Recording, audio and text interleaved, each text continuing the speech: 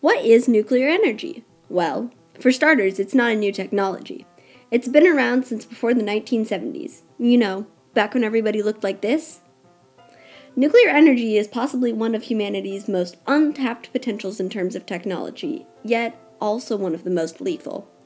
Today, I'm going to talk to you about the pros and cons of nuclear energy, give you a little taste of my personal opinion on the topic, as well as the opinion of the Catholic Church. I believe everyone should be informed about technology such as nuclear energy, as it could make or break society as we know it. Let's start off on a positive note with the pros of nuclear energy. Don't worry, we'll get to the heavy stuff soon enough.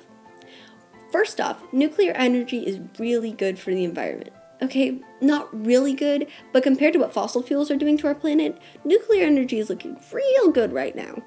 This is mostly because of the relatively small amount of waste nuclear power plants pump into the air. Of course, there is a ton of radioactive nuclear waste that nuclear power plants produce that usually gets put in containers and stored far underground, and while that might not seem like a particularly bright idea, it's better than pumping it back into the atmosphere like most fossil fuel plants do. It also has saved many lives. Kind of. According to a 2013 NASA study, an estimated 1.8 million deaths have been prevented since 1976 due to the use of nuclear energy. This is mostly because any reduction to the amount of fossil fuels in the air immediately lowers a person's risk to lung or heart diseases due to pollution. It also causes the least deaths per unit of energy per year in its field, with fossil fuels as the leading energy-related cause of death. So, sure, it might not damage people as badly as our current energy options, but there are tons of people who are very against nuclear energy. One of their main arguing points is that most nuclear power innovations have been put on hold since the mid to late 1900s. This means that most of the technology is outdated and certainly not fit to function positively in this day and age. Plus, many say that this lull in the exploration and innovation when it comes to nuclear energy proves that the world does not want nuclear energy. But supporters will say that while outdated technology is not as effective, if exploration of the topic continues, it is highly likely that they would be able to fix a lot of the problems that nuclear reactors currently have. Their most reasonable proposal is the thorium reactor. Currently, most nuclear power plants function with the help of a plutonium reactor. Plutonium is also one of the key aspects of current nuclear energy. And while this does its job, it is one of the things that makes both nuclear weapons and nuclear waste so dangerous. In fact, just 1 milligram of plutonium could kill you. By using a thorium reactor, the risk would be avoided, as thorium is sufficiently less dangerous. The waste products would still, hypothetically, have radioactivity, but it would dissipate after a couple hundred years. Though this may not sound good, that's because you didn't know that the current plutonium-infused nuclear waste takes tens of thousands of years to dissipate in terms of radioactivity.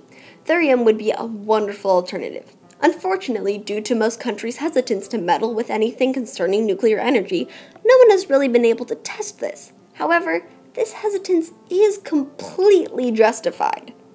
How? Well, let me tell you some of the cons, the bad things about nuclear energy. First, let me say this.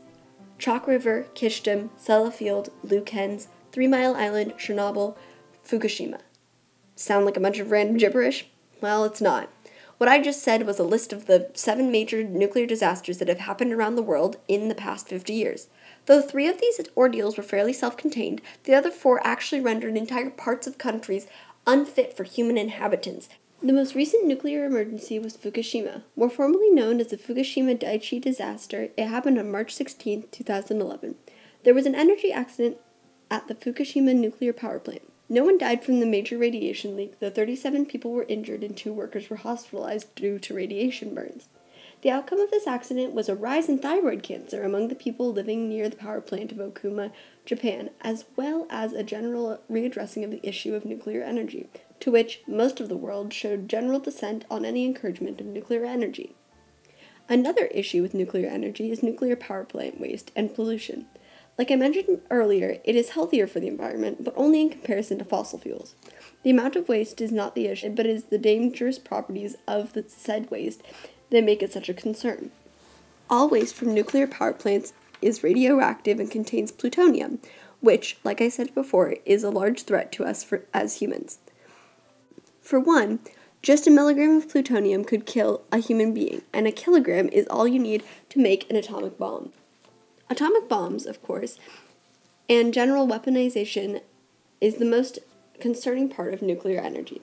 Though there are a total of 439 nuclear reactors in 31 countries, most of them were built under the presumption that they were going to be used for energy production and not for weapons.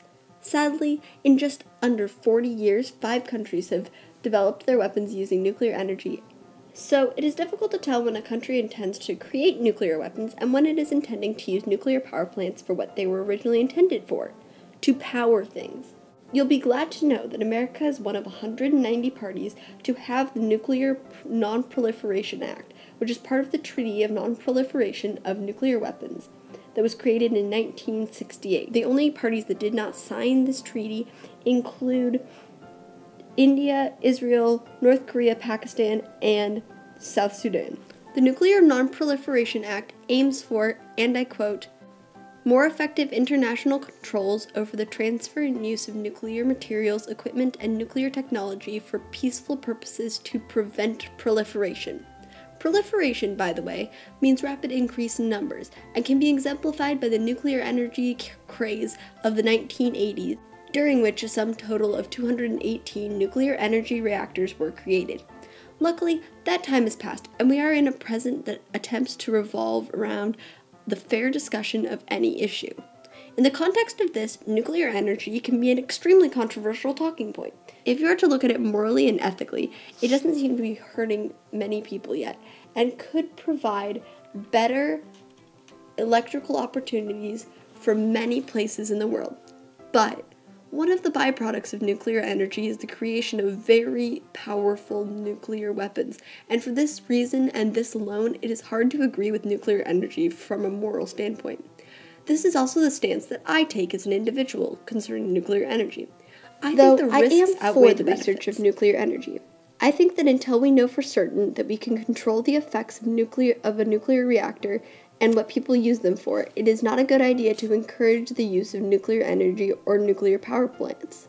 The Catholic Church stands pretty near to the same beliefs that I have, in the way that the Church, by declaration of Pope Francis, does not support nuclear energy. Pope Francis expressed this distaste for nuclear energy at a meeting with many Japanese bishops who were discussing the lasting effects of the Fukushima incident. He said to them on March 22nd in 2015, "Human beings should not break the natural laws set by God," when he was asked about nuclear energy.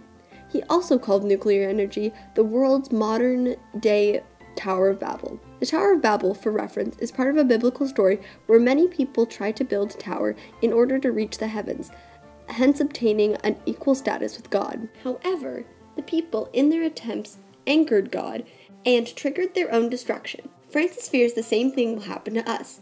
He addressed it again in his encyclical entitled On the Care for Our Common Home, in which he reminds Catholics and all inhabitants of the world that we should take care of our planet and enter into an honest dialogue as a whole about what is best for us and the world we live in.